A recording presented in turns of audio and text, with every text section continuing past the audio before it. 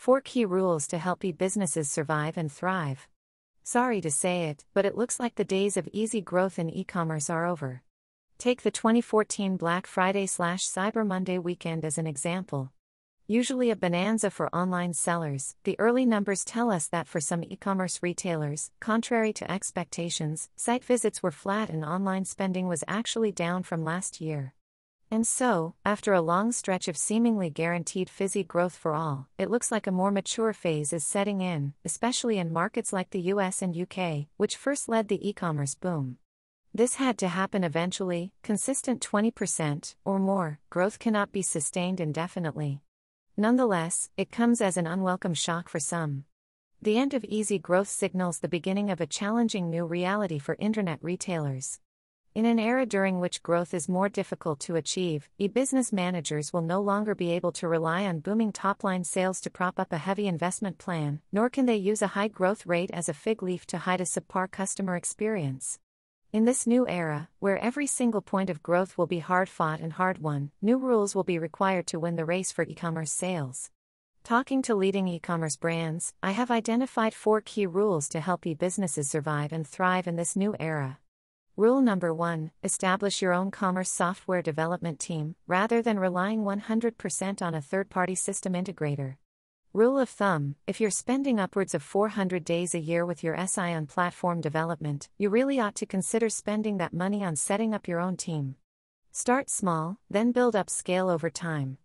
In-house development capability is a far more agile, cost-effective, and satisfying way to deliver custom CRs and achieve maximized growth.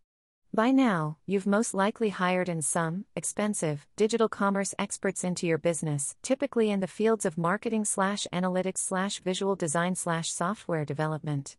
And typically, they've been set up in a standalone digital or e-commerce team, with very specific KPI objectives. This seems reasonable to begin with, but beware.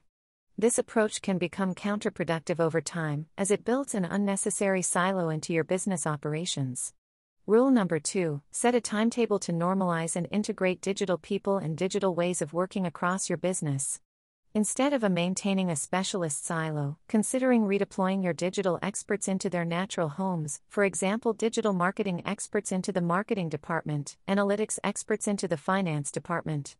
Doing this will boost understanding of e-commerce across your operation and accelerate your evolution into a truly digital-savvy organization. Rule number 3: the reality of seamless and omnichannel means executing on the details like never before. Most of us are familiar by now with the omnichannel mantra: seamless, connected, customer-led experiences, but few companies are actually executing on it. Why? Because omnichannel is perceived as a technology discipline rather than a human one. And that's a big mistake.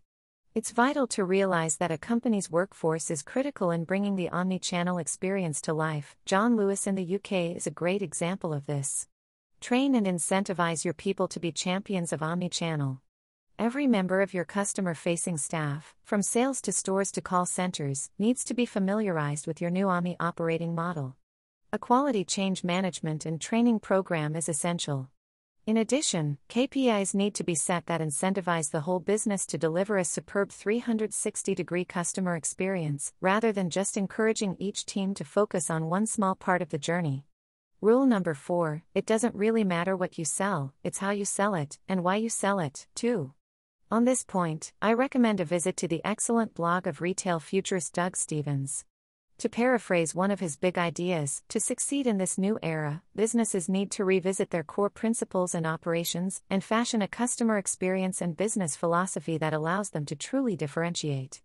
This can be painful and daunting, but an omnichannel renewal actually offers the perfect opportunity to dive deeply and identify the sources of future growth. Don't be afraid to think the unthinkable, and use your digital business transformation to prompt a deeper strategic renewal.